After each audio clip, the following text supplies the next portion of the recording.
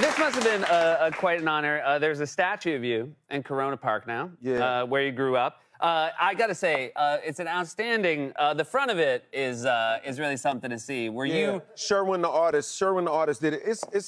It's astounding to me. Like, this is more about the culture than it is me, though. Hip hop has really been amazing to me, and that's just a testament to how deeply it's penetrated our culture. You know what I'm saying? So I don't really take that to heart. Like, I've got a statue. You know what I mean? It's like, you know. You know what I mean? It doesn't look like that kind of statue. You know I will say. you know what I mean? If you were on a horse or something.